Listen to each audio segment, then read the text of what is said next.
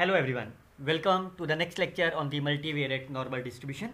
Today in this lecture I will explain you how you can find the characteristics functions of this distribution. Myself Dr. Harish, you can follow my YouTube channel where you can find the playlist of applied multivariate statistics and you can see the various lecture related to the bivariate, multivariate, normal distribution, transformation, independent, and the last lecture we have discussed about the moment generating function and the properties. Now you can simply follow my YouTube channel so that you can get a notification when I uploaded my next video in advance. So what we have discussed in our last lecture, we have defined the moment generating function which you can found from this lecture. What is the property of this? We have also described the various properties of this moment generating function. Now in this lecture we will define the characteristics function. You can see what is the x. X is my multivariate normal distribution. That means x is my x1, x2 and say xp, where each will follows the normal distribution with the mean vector mu and the covariance matrix sigma. Then we can define the characteristics function which is denoted by phi. This x is defined from the random variable, t is the generating parameter and it is defined as expected value of e raised to power iota t transpose. Why it's a transpose? Because it's a vector and when you multiply the two vector quantity, here t will be my t1, t2 up to, because the dimension is my p, so it's a tp, it's my p cross 1. Now based on this definition we can define the characteristics functions of this multivariate normal distribution. The first result is, if you have the multivariate normal distribution, this quantity x, then the characteristics function is defined like this manner, where mu is the mean vector, sigma is the covariance matrix. How you can prove this result? So before I can prove directly to this result, let me quickly prove this first result. That means if you have a variable, if you have the real variable t, that is part of the Rp, and z is the component of z1, z2 up to zp, each will follows the normal distribution with the mean 0 and covariance matrix I. Then you can define the characteristics function of this standard normal distribution is this number. Now clearly say this covariance matrix is my identity. So what does it mean?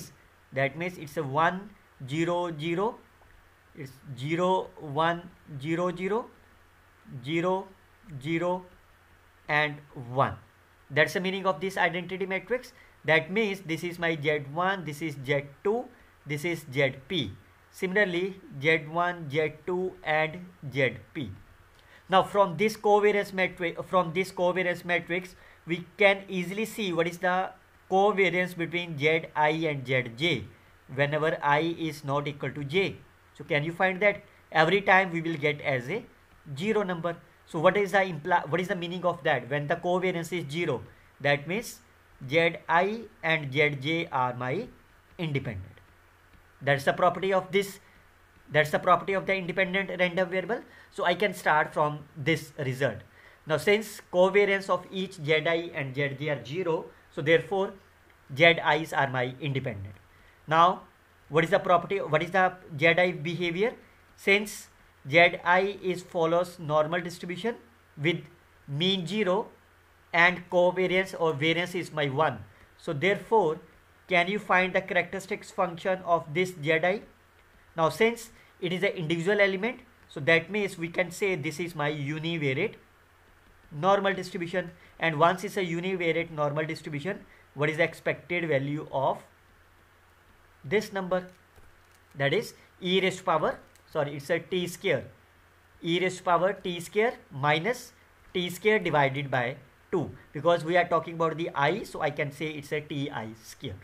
Now zi are my independent, fine, and your z will be z1 up to zp, and we know this, the characteristics function of z1 is this, characteristics function of the zp is my this, and they are independent. So what is the property of the independence function? That means characteristics function of this will be product of I is 1 to p characteristics function of this term. Now I can substitute this value. This is my zi. I can substitute this value here. This is my product. I varies from 1 to I, e raised to power minus ti square divided by 2. So now I can return this number is minus ti square divided by 2. Fine. Now since what is my small t? Small t is my t1 up to tp, that is my p cross 1. So if t is my p cross 1, what is the t transpose? It is my 1 cross p. So therefore, what is the t transpose into t? It is my 1 cross 1. And if you start from here, what is the t transpose into t? That is my t1 square, t2 square up to tp square. So that means this value I can written as t transpose into t. So that is the required result of this characteristics function. Now come to the main result. If x follows the multivariate normal distribution, then how you can find the characteristics function? Again, a very simple. What is given to you? X follows my multivariate normal distribution. What is the definition of this? What is the definition of the multivariate normal distribution? I can write x in terms of this. Fine. Where what is the z?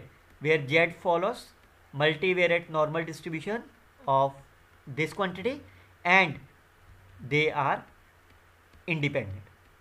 Fine. This is the property of the z. What is the property of the a?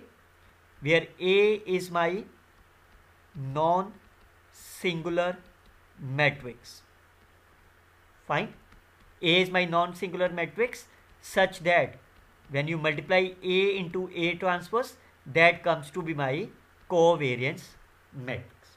And this mu is my mean of this vector. So by the definition of this multivariate, I can define x to be mu plus az, where z is my normal distribution and A is my non-singular matrix such that this quantity hold. Now let's start with the definition of this characteristics function. What is the definition of the characteristics function? Expected value iota t transpose of x. Fine. I can substitute this value of x at this point. So that comes to be, if I multiply them, if you open this, it gives you this number. Now we all know expected value of this value, where a is my constant. It can be written like this manner. Now t transpose is my 1 cross p matrix vector. Mu is my p cross 1 because this is my mean vector. It is given to you. It's a constant vector. This is also the constant number. So when you multiply them, it is my 1 cross 1 and it's a constant number. So therefore you can see this value is my constant. I can put this number outside the bracket. So it will be expected value of iota t transpose A into z.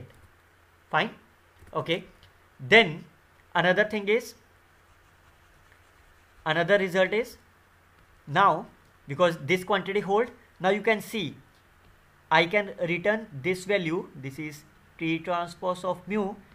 What is the A B transpose? I can return this is B transpose into A transpose. So this number I can return like expected value iota, this is transpose of z. So can you substitute this value? What is the transpose? A transpose into t by using this property. Now therefore what is the meaning of this? If you compare this by the definition of the moment, by the definition of the characteristics function, it give you again the characteristics function of this z, but t will be my here. Fine. Now what is that? In the last example I have defined this is the expected value of iota t dash divided by 2. Oh sorry, it's not a iota, it's a negative, it's a minus this number. So where t is my this number, in this case here t is my this parameter. So I can substitute this point at this it will be expected value minus A transpose, this is T transpose into T divided by 2. Fine. Now I can open this bracket. I can simply write this component firstly, A transpose, this A transpose of T. So that comes to be, again I can use the property of AB transpose, B transpose, A transpose. So that will be T transpose, transpose of transpose is my this number, this into, what is the value of A into A transpose? That is my covariance matrix. So this sigma into T. So this number, I can replace this number to be T transpose sigma into T transpose. So that part is comes to be, this is the required characteristics function of multivariate normal distribution. Okay, look at this another one. If X is my multivariate normal distribution, Z is any transformation that is called as linear transformation. Fine. Then how you can find the characteristics function of this transformation? So it's a very simple. I will tell you the two method, first method and the second method. Firstly, what is given to you? X follows multivariate normal distribution. So what does it implies? Can you find the characteristics function of this? As I defined you in the last example, it is minus half T transpose sigma into T. Fine. Now what is given to you? Z is my D into X, which is my linear transformation. Fine. So by using the lecture of linear transformation, that is this lecture, by using that lecture of this linear transformation, we know Z will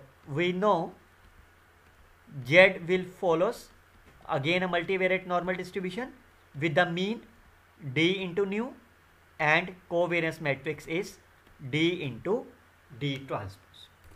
Fine. We know this transformation here. So now what is the first method is? How you can find that? Again you can see this will follows my multivariate normal distribution, and this is the formula for the multivariate normal distribution. The only difference is I can replace mu to be the D of mu and sigma to be D sigma D transpose in this equation number 1, and that is the required proof of this result. This is the mu and this is the sigma, and you can see that is the required answer of this method. Second method is I can start from the definition of the characteristics function. I can substitute the value of the Z. Z is my D into X. I can substitute here. Again I can write this in terms of the, what is that? Again I can use this property. This is B transpose into A transpose. So this is iota, this into D transpose into T of this number. Fine. And you can see this property is my characteristics function of the phi, characteristics function of the X with the parameter D transpose of T. Because remember that what is the characteristics function definition is expected value e raised to power iota T transpose of X. Whatever the T here, that's the same value of this number. In this case, T is my D transpose of T. Now I can substitute the value of what is the characteristics function of this X. You can see I can return this is D of X, D transpose T. Now I can substitute, I can replace T to be the D transpose T everywhere. So that means this number will be iota D transpose T of transpose mu minus half, it's a D transpose T sigma D transpose of T. Fine. Now I can again use this property, that is the AB transpose is T transpose, D transpose of this is my this number minus half. Again I can use this transpose, it's a D sigma D transpose into T, and you can see that is the required proof of this result. Okay, look at this numerical example. If X follows my multivariate normal distribution with the 2, that means X is my X1 and X2. What is the meaning of that 2 and 3? That is a mu1, that is a mean of X1 is my 2, mean of the second variable X2 is my 3. What is the meaning of this diagonal entries? That is a variance of X1. Variance of X1 will be my 2. Variance of X2, again this is my 2, because this quantity is written as X1 X2 and it is X1 X2, and covariance of X1 comma X2, X1 comma X2 is my -1. It is similar to the covariance of X2 X1. Fine. Then your target is to find characteristics function of this T. Now this X is my 2 cross 1, so therefore I can assume T is my again 2 cross 1. It's a 2 variable. So by the definition of the characteristics function, I can take T is my 2 cross 1, substitute here. Now can you find the T transpose of mu? What is the T transpose? T1 of T2, and mu will be my 2 and 3. So if I multiply them, 2T1 plus 3T2. So this number will be my 2T1 plus 3T2. Then what is the T transpose? Sigma of this number, because this is my symmetric matrix. Fine. This is my positive definite, so you can write it directly. You can write like this: T1 T2 T1 T2. So it's the T1 square, so twice T1 square. It's a minus T1 T2. This number is minus T2 T1, and this number is twice T2 square. So I can return this is my twice T1 square minus twice of this plus twice of this quantity. So I can substitute this value in this equation. You will get as exponential quantity iota times 2 times T1 plus 3 times of this minus what is the value of this quantity, and if I divide it by 2, it will be my T1 square minus T1 T2 plus T2 square. Fine. Now you can open this bracket. It will be exponential of 2 iota T1 plus 3 iota T2 minus T1 square plus T1 T2 minus T2 square is the required characteristics function of this X. So this is the way you can find the characteristics function of the any random variable X. I hope you can like my video and subscribe my YouTube channel. Now this is iota, fine, and this is iota times, and this is the required characteristics function of this random variable X. We will see the next lecture on the Wishart distribution. Till then, you can like, subscribe and comment on my video. Thank you very much, students. Happy learning.